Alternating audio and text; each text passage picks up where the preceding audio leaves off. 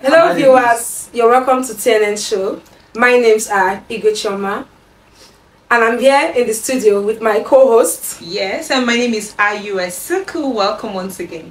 And we're going to be talking about the topic, tribalism in marriage. We're going on a short break. When we come back, we'll continue. Thank you. Welcome back, guys. So, beautiful lady, what do you think about tribalism in marriage? Well, I think tribalism is a very big part when it comes to marriages, especially in Nigeria. Here, you know, Nigerians, we are very tribalistic. Okay. Hey, I'm from this part of the country. Hey, I can't do this in certain. So when you talk about tribalism in marriage, it means I, as a person, choosing not to marry from another tribe which is different from mine. Okay. And most times you see that these things are actually influenced by our parents or our families. Exactly. Which in most cases it affects the individuals who are involved, which is probably the young person like you and I who are trying to get married, and then our parents tells us you can't get married from this tribe or that tribe, and then you end up breaking their hearts. So that's okay, so like you all know, tribalism is one of the greatest problems we have in our society and family today. You know, for example, your dad or your mom can just say, you cannot marry from this tribe, you can't marry from this tribe because of one thing or the other. I don't know. But for me, I don't think tribalism is necessary. I think if I want to get married, I'll get married to where I find love and where love finds me. I cannot just, because of my dad or my mom, say, okay, don't marry from this place, then I'll just, no. I think if I love this person, I'll go for this person. If I know he loves me too, I'll go for it. So, and there are other things. You know, there are certain factors that also influence this tribalism when it comes to marriages. You know, some families tell you if you marry someone that is different from this our tribe, how will the person understand our language? How will the person understand the kind of food we eat? So imagine I come from a culture or a tribe where it is okay to eat snails. And then I'm in love with this guy who is family snail. Probably they worship him. There are some parts of Nigeria where snails are like gods and they that's worship the reason them. Why I said because you cannot tell me if I love this particular person and I want to get married to this particular person, my father or my mom will just come up and say, you know, if you marry from this tribe, then be rich, then be this one, then be that one. So many people marry from that same tribe, but you want your parents to advise them to marry. If you still get issues, you understand? If you still get issues, my mom will tell me, say, you know, go marry from this particular side of Igbo, or you cannot marry from this particular side of the country or the states. You understand? Then I can't eventually leave that man where I don't say love me, and then we love ourselves. Then I can't go marry another man.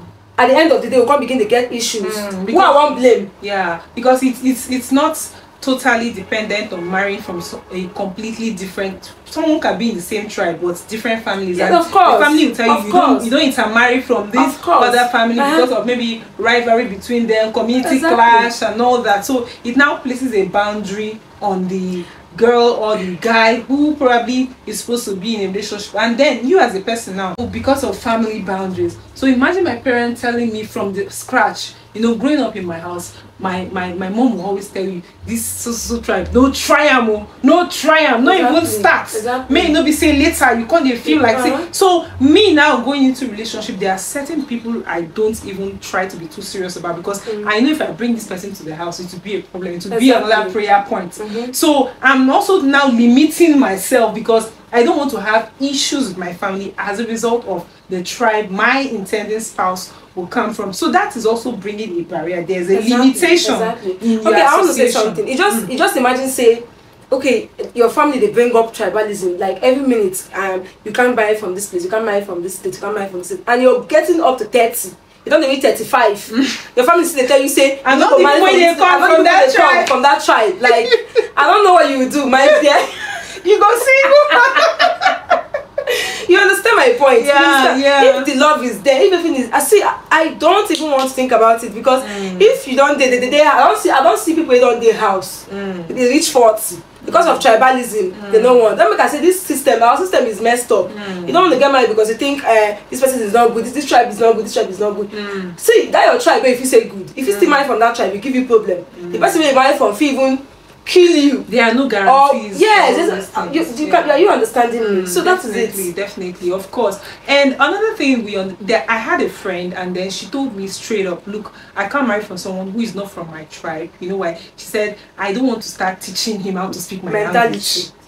That stress of why I need someone that can understand, you know, because their tribe, they like all this respect, you prostrate, and then if you got married from someone from another tribe where they don't see all those things, imagine me now as a Port Harcourt girl. Imagine if I marry from a tribe they like people to lie down to sleep, and then me, I'll go as PhD, I'll come go stand and put my half my waist. They automatically they feel you're rude, you're disrespectful. But they don't understand that is your own culture. There's no need of you understand. So there'll be a conflict.